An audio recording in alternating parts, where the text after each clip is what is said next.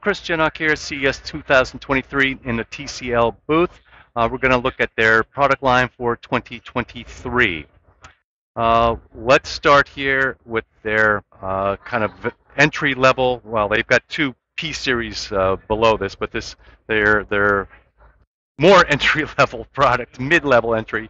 Their Q series here in the US, which is also their C6 series in the EU. Here's some basic specs on this guy. This is not quantum dots.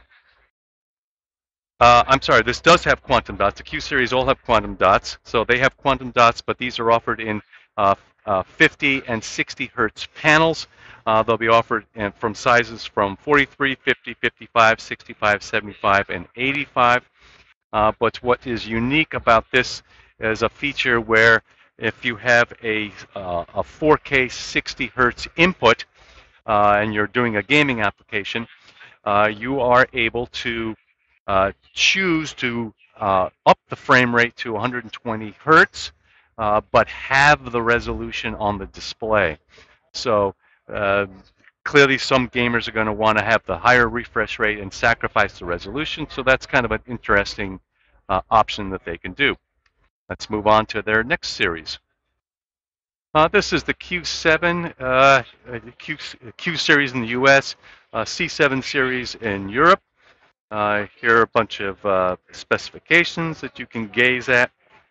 These now step up by adding more luminance and more zones to them. So the Q7, C7 series add full array local dimming. It was global dimming in last year's line. They've also added more zones. They went from 500 zones last year to about 700 zones, well, depending on screen size, I guess, for the most part. These do not use mini-LED backlights, but they do come in sizes from 55, 65, 75, 85, and 98. So let's go on to their C8. The C8 series in Europe and the QM8 series here in the US is their flagship in product lines. This now adds mini LEDs in the backlight and expands the number of zones, of course. This now goes also to an OD5, so a 5mm backlight, and will be offered in sizes from 55, 65, 75, 85, and the 98-inch model. They also have displayed a whole bunch of awards that they got here over the course of this show. Again, we're back to this dilemma of why they would put 144 hertz panels into EU models and go to 120 in the US. So I think that may be something they may want to start to think about. Performance on these things looks great. They're going to be, I guess I didn't make a note on how many zones they are, but it's good to, if there will obviously be more than the C7, Q7 line. So that's mostly all I know. Let me see if there's anything different over here.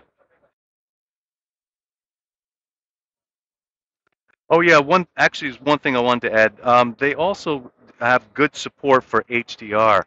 Not only do they have HDR10, they've had Dolby Vision, HDR10 Plus, and those makes it easier for consumers to be able to watch content that's exclusive to that particular platform, i.e. Dolby Vision on Netflix and HDR10 Plus on Amazon Prime. They've also added all of the audio formats here too. So making it, again, easier for consumers to access the content in the best possible quality. That is the story from TCL. Chris Jenock for Insight Media.